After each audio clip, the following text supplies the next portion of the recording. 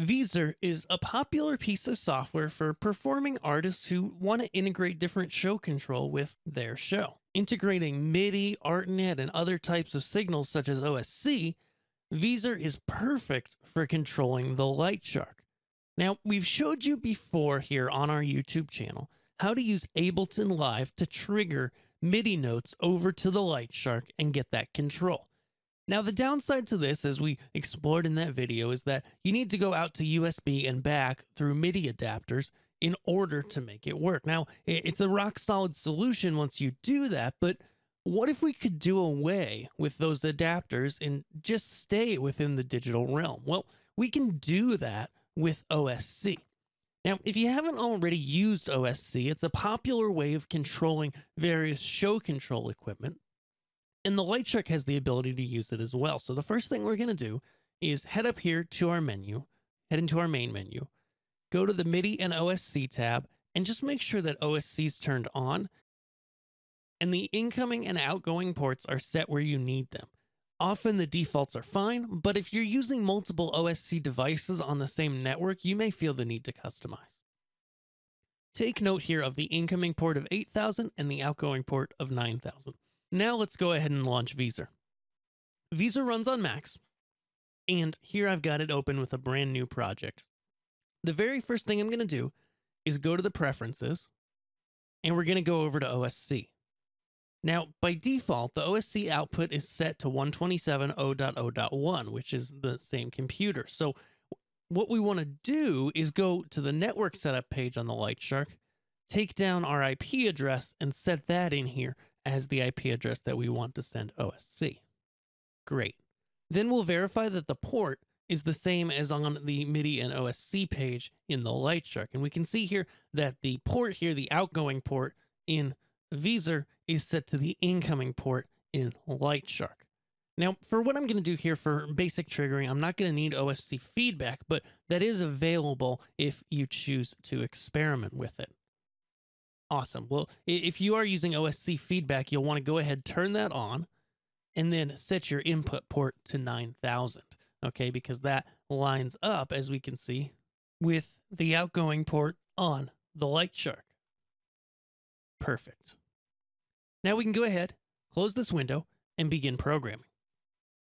Here on my lightShark console, I've got 4 playbacks, and let me go ahead here and just turn them all off. I'm also going to go ahead, while I'm here, I'll do it from the virtual playback page, and I'll bring down the fader for playback number 2. You'll see why in a minute. Now, in the lightShark manual, in the OSC section, there's a complete reference to all of the things that the lightShark can do with OSC, and I've got to tell you, it's very rich. Pretty much anything that you can do in the console, from the console's interface itself, you can do via OSC, unlocking a world of possibilities. In this example, we're just going to look at working with the different playbacks within the lightShark and not really touch the programming section at all. Over in Vezer, I'm going to go ahead and press the plus to add a new track and add an OSC value track, or Apple 4. Now here we want to enter the OSC value that we found in the lightShark manual. For this, I'm going to do a playback go. So I'm going to do /ls go /pb and then /, and now in the manual we see an X, and that's where we put our playback number. So we'll do playback 1 here. Perfect. Once you do that, it's time to draw. Now, with an OSC message, 0 is the bottom of the message, and the highest value it can have is 1. And it's going to move between there. Now, for the go and button press type actions in the lightShark, your options are 0 and 1. Okay, 1 being the button pressed, 0 being not pressed. And so anything between there is going to read as a 0. Let's go ahead and just drag down, start with a 0. And then I'm going to go up and I'm going to make a 1 about 1 second in. Again, you would do this to the tempo of your music. Then we'll go ahead and go back to off at any point we want. Again, once the console sees that on event is when it's going to trigger the on, and then we'll go back on a second later. Oop. Looks like I need to do a little bit here at the bottom, and then we'll go back on. and then we'll go back off. Awesome.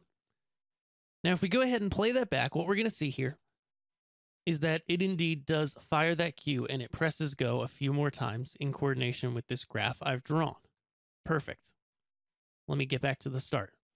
So that's how we can fire a cue on a regular playback, but let's have some more fun because, yeah, firing cues and pressing go via the Vezer control is cool, but what's really cool is that you can control the level of the fader as well, meaning that we could control the level of intensities, we could control the level of the effects, we could control the effect speed, the effect size, we could control any LTP parameters like color, like position, and have that real-time fader control all automated from Vezer along with our music or whatever other type of composition we're doing.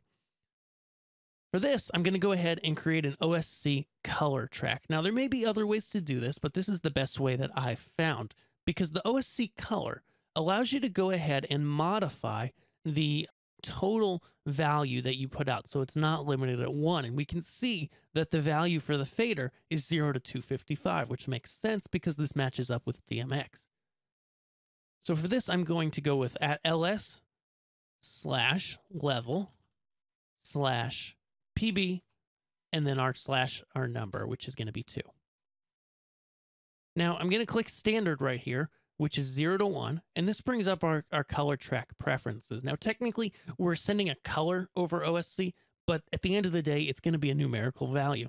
So I'm going to go ahead to integer array and set the 0 as the minimum and 255 as the max and press apply. Now we get this color. And so basically, we're going to go in here and fully transparent is going to be 0 and white is going to be 255. And then anywhere in between on opacity is going to be a fade. And so really simply here, I can just go here and you can see I drew here, starts out, then it turns white. Now it's going to opaque, bring it up to 50% opacity maybe, and then bring it up to full. Watch now as I play this track. Actually, we'll do it on the virtual playback page so it's really clear.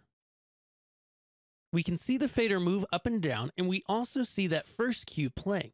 Both are working exactly as we programmed them. Here it comes again.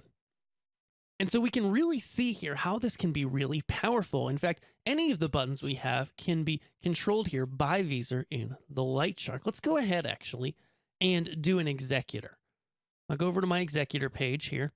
And as we can see, I've got a nice grid built of different looks. And now I'm just going to go ahead and create a regular OSC value because the executor is going to be a 0 to 1 value. And then it's going to be ls/executor. Make sure you spell that right. / and then it has an X, Y, and Z command. X is going to be the page. So I'm on page 1. Y is going to be the position. Let's do the row position. Let's do row 2 and button 2. Button 3. Why not? All right, so that's the X and the Y. And then once I've done that, I can go ahead and build another track in here that says 0 to 1s.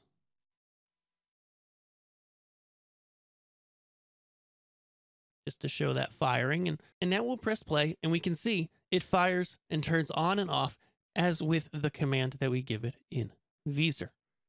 I hope this video has helped you to really see some new ways that you can use the lightShark in exciting ways. In fact, if you haven't used the lightShark before, maybe you're a Vezer user, the lightShark is a really great way to be able to control lighting for an intermediate level show. You get really fine-grained control for a reasonable cost. And as you can see here, the abilities for the lightShark to accept external control are very advanced, very complex, and you can really do a lot with it. If you're new here, be sure to subscribe, and we will be back soon with more videos on how to use the lightShark. Thanks.